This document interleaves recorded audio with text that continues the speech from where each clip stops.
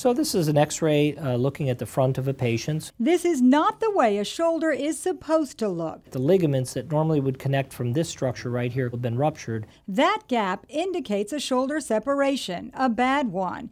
Enn Luthringer was playing around on a skateboard and essentially hit a stone, flew through the air and landed on my shoulder and did a roll out of it.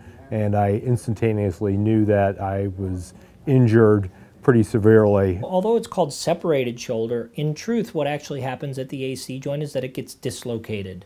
So anytime that a joint gets dislocated, by definition that means that the ligaments that hold bone to bone get torn or stretched. Those particular ligaments hold up the shoulder. One of the first things Enn noticed was a large lump at the end of his collarbone, where my shoulder was sticking up probably 3 inches. That's visually a little bit confusing because it's not actually that the clavicle is sticking up, it's that the rest of the shoulder is drooping down. Mild cases will heal on their own. If the ligaments are severely damaged or destroyed, doctors may use surgery to lift the shoulder back into position. What we actually do is take a tendon graft and we loop it in the position where those ligaments that have been damaged once lived. Your body slowly but steadily uses the graft material as a scaffolding to build you a new ligament. It was amazing, quite frankly. Having a droopy shoulder put Enn off balance, causing knee and back pain. The donor ligament correcting his alignment took a weight off his shoulder. Your shoulder and the mechanics of the shoulder are actually 100% right after surgery. We're putting in a graft that's essentially 4 times stronger than the native ligaments. Following a brief recovery, Enn is all square once again.